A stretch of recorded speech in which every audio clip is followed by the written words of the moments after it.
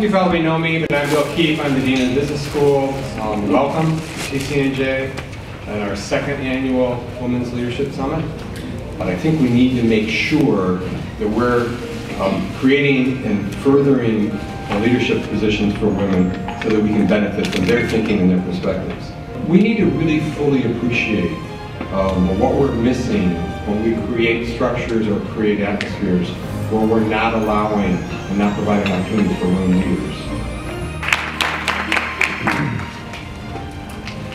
And thank you to the Planning Committee and to Tammy for giving me a chance today to say a few words at the start of your experience, to use my voice.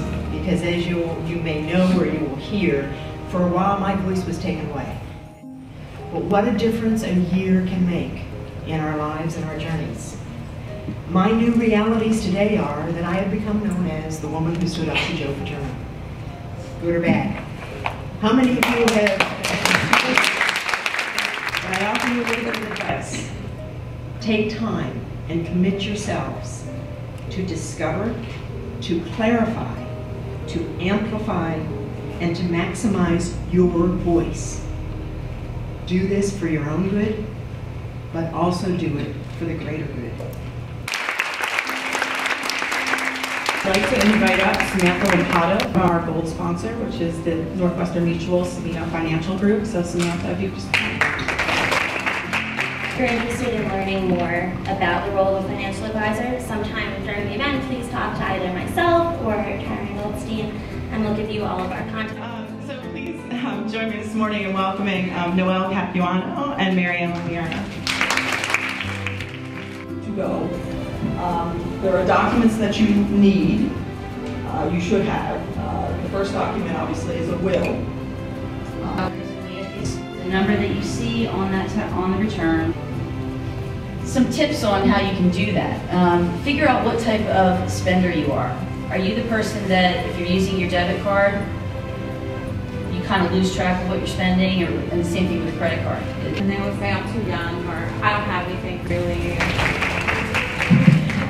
But understand that we deserve to be loved, because we go out of our way to be nice to others, to be respectful, to be mindful.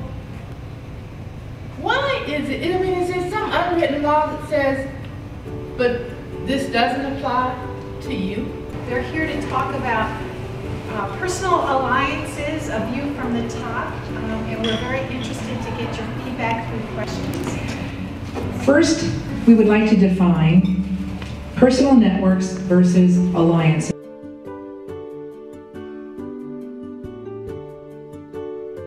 A brand for yourself. And sometimes you hear people say, well, what do you want to be known for? And it sounds like a lot of work, and it shouldn't be. I think what you need to do is break it into 3 areas. The first being, what is your goal for using social media and developing your brand? Is it to elevate yourself within your industry or an organization? Is it to meet other like professionals? Is it to find a job? And once you do that, figuring out who your target audience is, who should you be speaking to? And then finally, how can you add value to that target audience? So But again, it's such an important part of being successful. If you aspire to have some career success, you really just got to get yourself out there, get comfortable testing your limits. Then once I worked at Hawaii and I got clubs, I found that no one in my field. Business phone, no address, gets past him without him putting it in his BlackBerry. And I imagine today he's probably still using the BlackBerry or some form thereof. But anyway, and so I adopted that discipline at that time, and I can't tell you how many times it's come in handy. In fact, I was at a conference About golf. One of mine is tennis. I went to a tennis outing through the Chamber of Commerce event.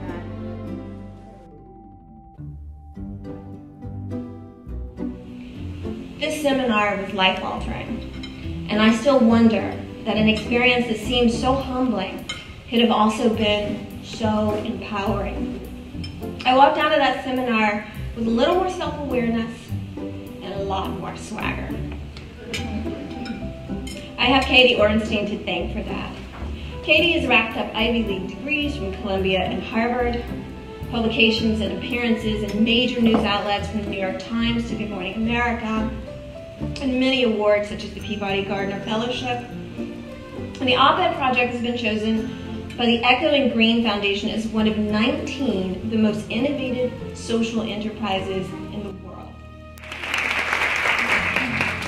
actually thought we could try a little experiment together, an experiment like the one that Cassandra talked about.